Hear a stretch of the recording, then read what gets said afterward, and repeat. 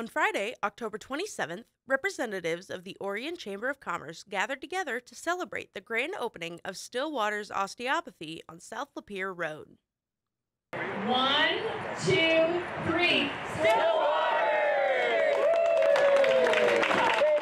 Oh my gosh, since I have joined the chamber, I jumped in as an ambassador early, and between the friendships, the business connections, and also the warm welcome to the community, I had no idea all of the amazing things that are constantly going on in Lake Orion. Being able to open in a community that also values that has been just an amazing experience. Dr. Ryan Christensen, a board-certified osteopathic physician, decided to come to Lake Orion and open his new business to help provide alternative care to community members.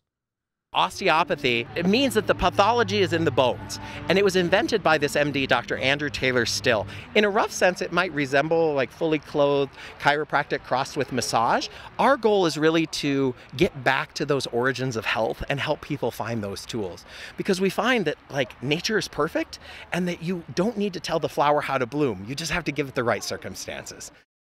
What are you hoping to be able to bring to the community? Oh, thank you for asking. Yeah, we offer integrative wellness practices and services tailored to the folks that are active, motivated, and ready to take care of their health. We have opportunities to help ease aging, to decrease pain, and we focus on the natural medicine sides. We believe that going to the doctor shouldn't hurt and that it should feel a little bit different. But again, with the same seriousness and precision, that's really important to make sure your health is the priority.